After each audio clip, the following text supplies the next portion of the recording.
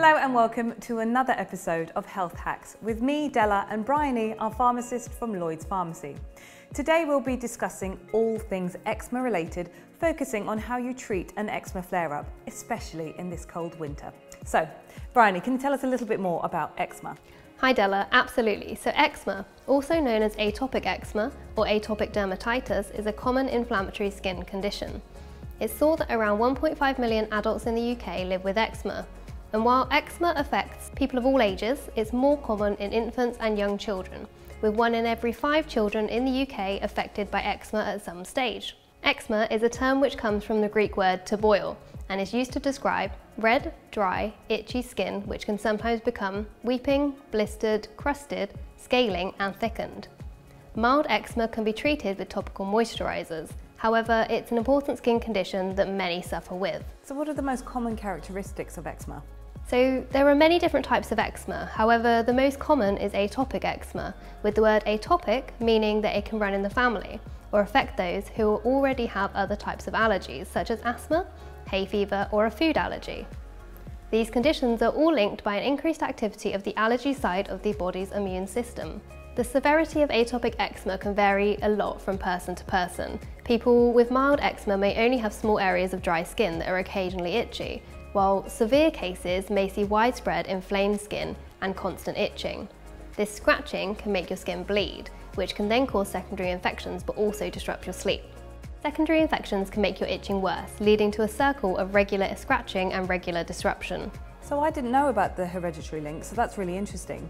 So when it comes to eczema and a flare-up, what are the best ways to treat them? So living with eczema generally requires extra attention to your skincare routine, with topical moisturiser being applied more often.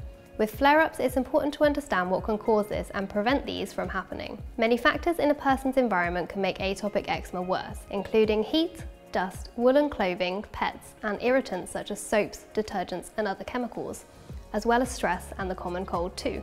These flare-ups can occur more in the autumn or winter months due to a number of factors, one being the addition of central heating. It's a must to help keep us warm, but it also strips moisture from the air. So it's best to add extra light layers in terms of your clothing, preferably 100% cotton, as well as placing a bowl of water near the radiator to help offset the drying effect and minimise the impact on the skin.